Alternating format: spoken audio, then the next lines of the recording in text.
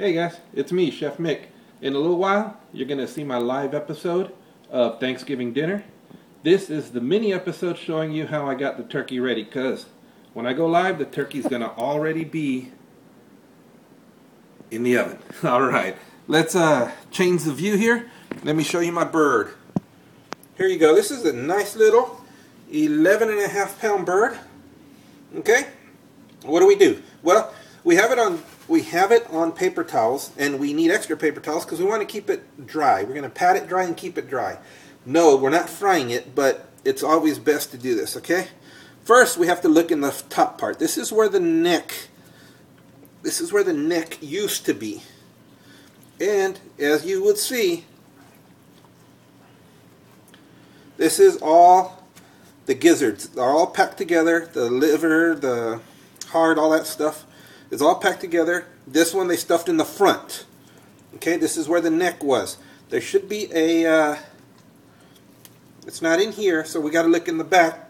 There should be a neck bone, and other stuff still.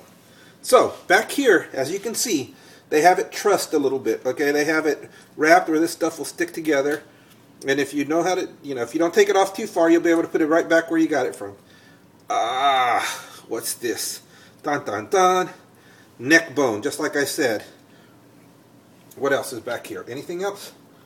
No, there's still a lot of liquid in there. A lot of blood and water. This was fresh. This was not a frozen one. Excuse me. Oh, you hear that? Yucko. Okay. This was a fresh turkey, not a frozen one. So, we got that part out of the way. Let's move this out of the way so that you can see what else I'm going to do to the turkey. Alright, well, what else do we do with the turkey? We just throw it in the oven like that? Yes, you can if that's what you'd like. But a lot of people use what you call stuffing. That means they take the breading and all the stuff they're going to eat as their dressing, they stuff it in here. I don't do that. But I do stuff, well, this is bell pepper. Very aromatic. I do stuff some loose bell pepper in there. Onion. Stuff it in there. And carrots and celery. And I stuff it all in there. Now, why do we do this? Well, mainly because we're trying to keep this part from drying out so much that it starts to dry out the bird from the inside out. So you stuff it with something. Aromatics also add, like the stuff I just added, also add a great smell and flavor to the bird. Alright, so we've got it stuffed. Now, what else do you do? Well, you see the skin here? You pull up on the skin here so you can get underneath the skin. Underneath the skin. Underneath the skin. Okay? You don't want to tear it up too much, but you want to get underneath it. What are we going to do with that? We're going to put butter underneath here. Okay? Then we're going to put some oil all over, oil, salt, and pepper all over the outside. We're going to put it in our pan and throw it in the oven. That's what we're going to do.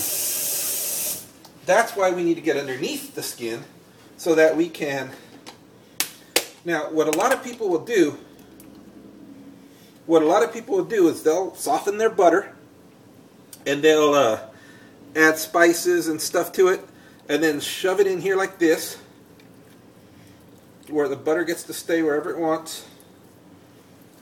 And then that way it's already, spiced with the different kind of flavoring on the inside. I'm just going to leave some butter under the skin. Butter under the skin. I didn't do anything else to it there. And then with the softened butter, you can actually do it on the outside of the skin. Give it a nice little massage. If you don't want to use any more butter, it's okay. It's alright. You can use olive oil, which I happen to have right here.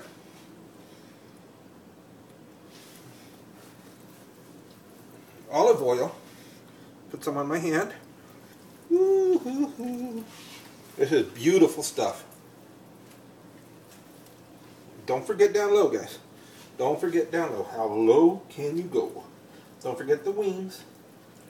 People may not always eat the wings, but that doesn't mean we should forget them. All right. So we got plenty of butter and olive oil on the outside that's going to make this nice and crispy. We should also, and I'm going to wash my hands again real quick. We should also add a little flavoring on the outside, guys. A little bit of flavoring. Salt, pepper, any kind of spice that you're looking for. I'll do salt and pepper. I don't have a problem with salt. My salt crock, remember? Okay. I've got this. Oh, this is going to be beautiful. Now let's pepper it up a little bit. Everything's bigger in Texas pepper mill.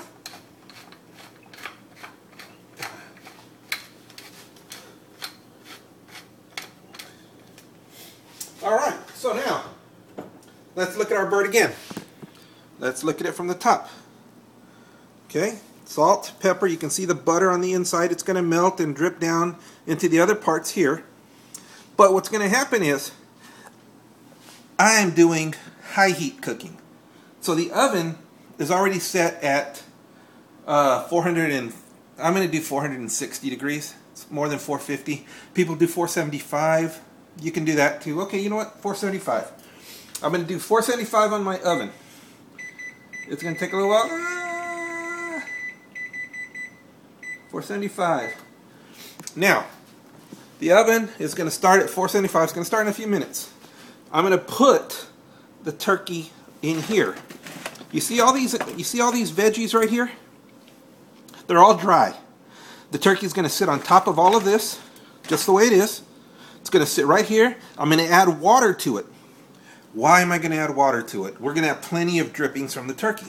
Because if I don't add water, all those drippings, which are mostly grease and oil that I just put on there, and the fat from the turkey, at this high temperature is going to start to smoke. Then when you open your oven, you're going to have a room full of smoke. So we put the veggies, we fill it with some water, we have the turkey on top, we throw it into the oven. Voila. This is an 11-pound turkey at 475. I expect to be ready under 2 hours. This is how you should do it. You want to do a slow cooked turkey, you're going to take 4 or 5 hours, whatever, that's up to you. I don't have that time to waste. I don't want to do that. I want to make it faster. If you want to make it even faster than that, fry it outside. I can't fry it right now. I don't have the stuff to do it. But if you can, fry it. Fried turkey is incredible. Alright guys, bird. In here, with water. What else am I going to do? Right before I let you go, let me show you something, guys. Let's put the bird in here. Okay? You see the mess I've made right here? That's okay. Easy cleanup. Easy peasy. Alright. Because the bird is going in a high temperature, let's go ahead, take a couple of pieces of foil. Okay? Put them together like this. And then at one edge, just fold it over and make them one long piece, okay? So now we have a longer piece of foil, which we will put over the bird.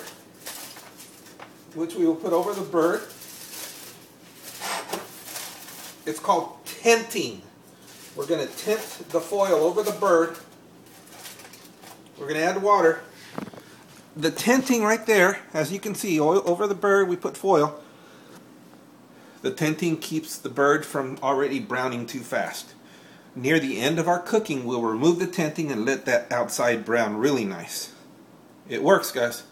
Alright, I'm Chef Mick, cooking for the boys. If you know how to cook, you can marry for looks. This is going into an oven, and then we're going live. In fact, we're going live in 1 hour and 15 minutes. Peace and love.